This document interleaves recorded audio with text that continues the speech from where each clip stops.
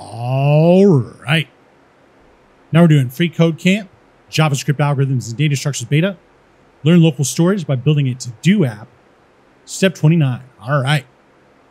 So now we're going to create an if statement to check if form inputs contain values is true. Right. So if this thing right here is true, if it is true, indicating that there are changes. So that means there's going to be something in one of these, right?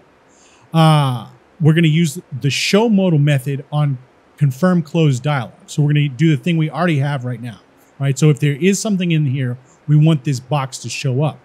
However, if there are no changes, we want to just call the reset button so that when we click this X, it'll just close this. We'll just close this. What is this? The form and go back to the to-do list. All right. So for this one, let's start off by wrapping this thing in a set of curly braces. All right. Since this is going to be the body of the if statement. All right.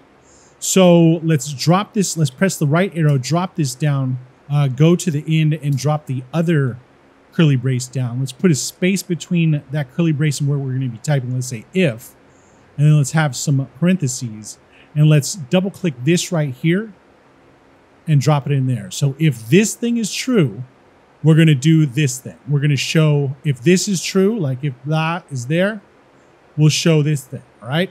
But if not, we'll do an else, and we're going to call the reset on this one as well. So reset function like this. So now we come over here and there's nothing in here. We click the X and it goes right back here. Doesn't bother with showing us the modal like it does when we have some letters in there, right? Let's get rid of this. And there we go, just like that. So let's check the code. Looks good. And submit it. All right.